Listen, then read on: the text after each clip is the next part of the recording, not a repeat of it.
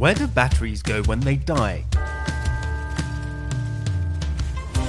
This researcher has found a way to give batteries a new lease of life by recovering graphite from dead ones.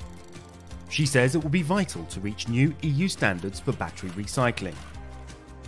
Right now, most of the graphite comes from China, but as soon as the battery manufacturers will agree to use at least 10% of recycled graphite into the new batteries, then we can create a new stream of recycled graphite and diversify the supply chain, especially in Europe.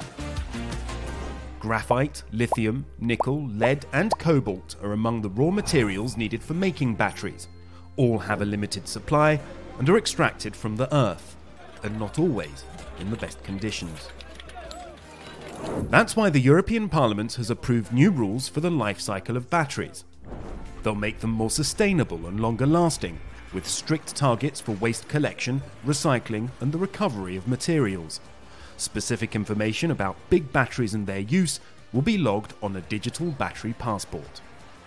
Le batterie rappresentano una delle catene fondamentali per l'economia circolare. Si pensa nel prossimo decennio 14 volte in più delle attuali batterie esistenti. Quindi esisteva la necessità di un nuovo regolamento che affronti l'intero ciclo di vita delle batterie, dalla progettazione all'utilizzo al fine.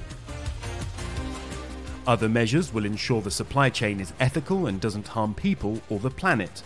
QR codes will inform users about battery composition and how to dispose of them safely.